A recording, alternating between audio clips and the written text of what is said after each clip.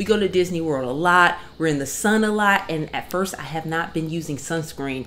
So I would say I got a lot of sun damage. The sun was burning me up. Because I had this white cast and it just looks so bad. So I tried these, and the SPF 31, I use on my face now because this does not break me out. I also have it on right now with my makeup. It's great with the makeup. Some people feel like it's greasy. It is greasy, but if you put too much, that's when it becomes, oh my gosh, this is too, you put too much on. When they say a pea size, it's like about this much for your face and your neck. And this is what it looks like.